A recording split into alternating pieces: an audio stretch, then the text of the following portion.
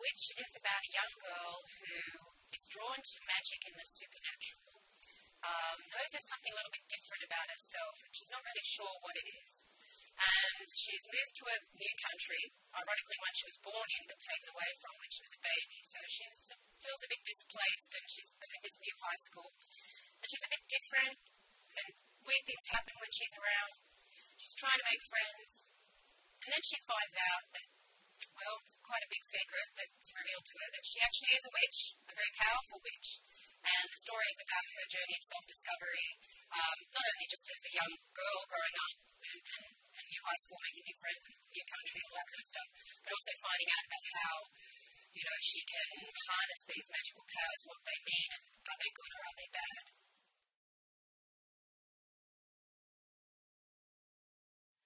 The witchcraft that features in Witch is, it's accessible. It's very much based around harnessing the powers of the elements. In modern witchcraft, we consider the elements of air, earth, fire, and water sacred, and we use them, we interact with them when we're working magic, doing ritual, things pertaining to the actual purpose of witchcraft. So the magic in Witch is something that, if the reader was so inclined, they could even maybe explore and experiment with themselves, because it's actually the real stuff. It's what we do. It's not made up stuff. It's not hocus pocus. It's the real deal. And again, or you can just read the book. I mean, the magic in there, I hope, is inspiring, and it helps people realise that, I'm often asked what is my favourite spell, and I say my life. My life is a work of magic in progress, and so I hope it would inspire readers to see their lives as intrinsically magical and fun and creative and adventurous, and go on that journey of self-discovery with my character, with Vanya, as she goes on her journey of self-discovery.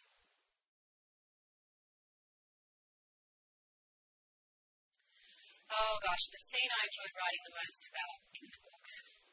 It's funny, when you write a book, I don't know, other authors might realise this, but when you finish a book, you're like, I'm never doing that again. It was fun, but there were some tough moments. The scene that I enjoyed writing the most, I think, is the scene of the storm. There's this massive storm that, I don't want to give too much away, but Vanya the lead character Vanya, ends up conjuring up this storm. And her power is immense, and writing about that was really exciting. And I enjoyed helping her, or I guess letting her. I feel like she came through me, not from me, but going on that journey with her, she really realised what she's capable of. And again, is it good or is it bad? So I really enjoyed that scene. It's about halfway through the book.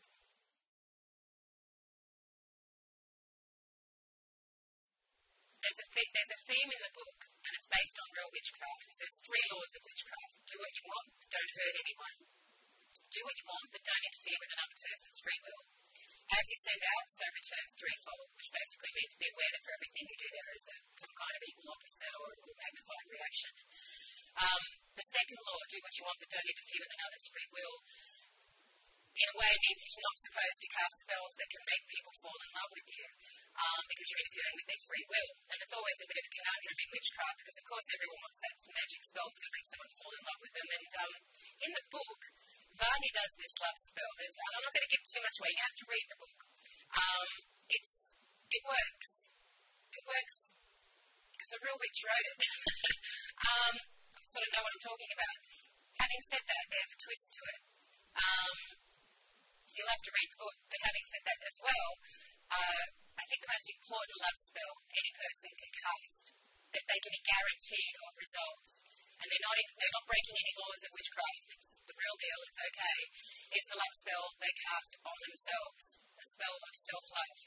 And when you cast that spell of self-love, which again is touched on in the book, she also does another love spell, which has a few actually,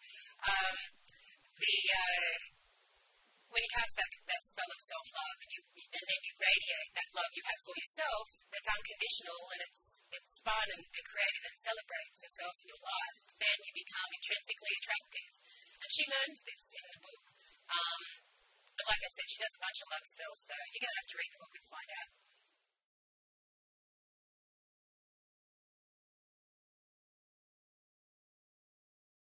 C. Summer. Facebook, I guess, the bane of my life, Facebook.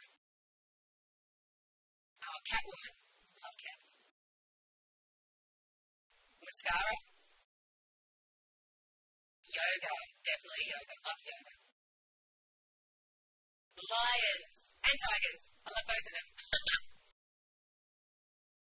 I'd say flight because I'm a skydiver and a pilot. So I would say flight. Dare. Out of thin air.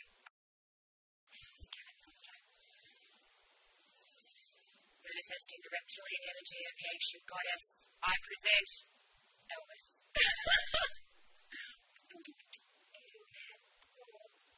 A bearded lizard out of thin air.